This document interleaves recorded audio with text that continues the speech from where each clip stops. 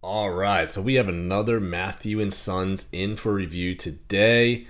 He actually gave this piece, but he has absolutely no say in what I say about the watch. And for everyone that has been a part of my channel knows that I will speak the truth, regardless of whether the watch has been gifted or not. So this one here is Matthew and Sons, the pilot watch called the Blue Aquila.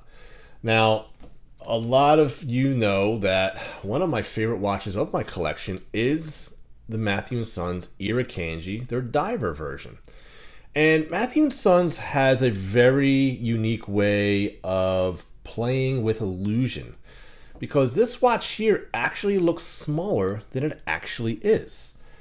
And that's because of the way they do the case. The case is actually thicker on the bottom than it is on the top.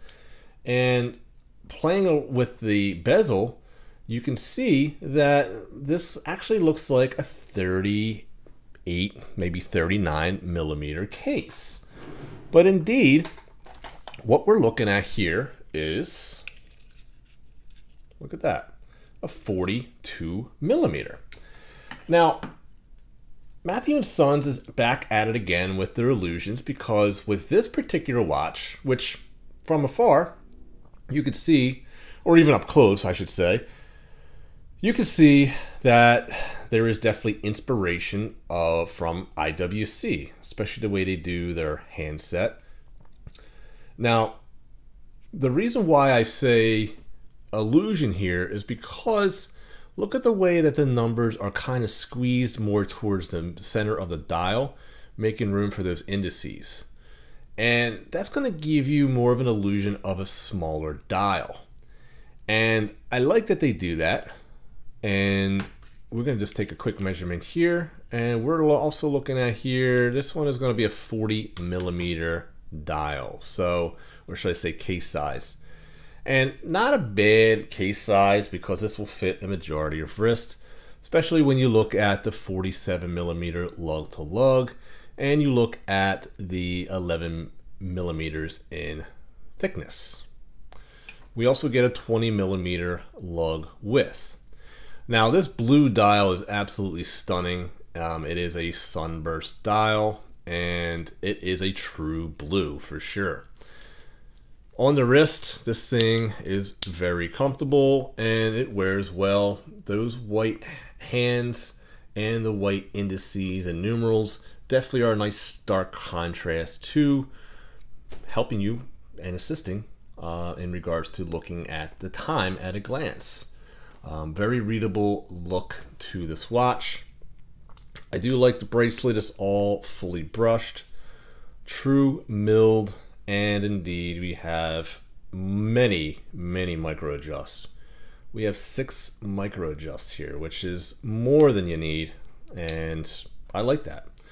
MAS is stamped on the clasp, and we get some polishing on the sides, as you can see there, and we get some contrast brushing on the top, and we get some brushing even on this bezel here, which I actually like. Usually when you highly polish the bezel, that is the first to show those scratch marks. I didn't take the protective off the crown yet. I just wish that companies would just leave it blue, put a blue, cabochon or something on there, some type of jewel.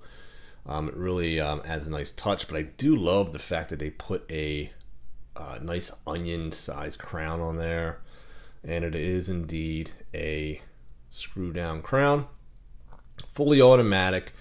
They are using the 9039 high beat automatic movement. There's the winding action right there. Caseback is also the star of the show. Check this out. Look at that. This is indeed a beautiful wedge-tailed Eagle caseback. All right, and it does give you some information. Screwdown, which is also very good upgrade when it comes to automatic watches. Helps with water resistance. Helps to compress that gasket nice and evenly, as opposed to a pressed caseback or even a screwed caseback, with the individual screws. So I'm glad they went with that. We do get solid stainless steel all throughout. We actually do get a bit of a taper as well, it looks like, on this bracelet, because we're going to get 20 up here, and then down here we're going to get like a 18, almost 19 millimeter. Not much of a taper, but we do get a taper nevertheless. Oh, there we go. That's more of a true taper. There we go. 17.7475. So glad we get a taper there.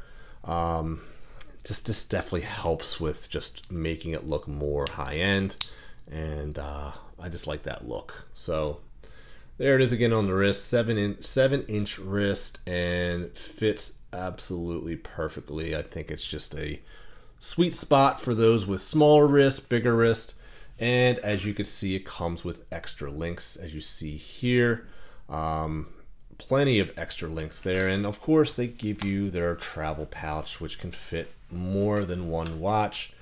So you can fit 1, 2, 3, 4 watches in here. I put my links in here so I don't lose them, and then you just fold it back up and you're ready to go. So very, very nice there, and of course you get the MAS patch right there. So I'd love to hear your thoughts down below on this new piece. This is indeed limited to 50 units per color. They do have some pretty fun colors as well. Not as fun as the Irukandji colors, but they do have some different ones that you should check out as well. I went with the more traditional blue, and yeah, I think it looks awesome. So there you go, guys. That's my 2 cents. You can keep the change. Thank you so much for joining me, and I'll see you guys next time on the next episode of Average Joe Watch Reviews. God bless, my friends.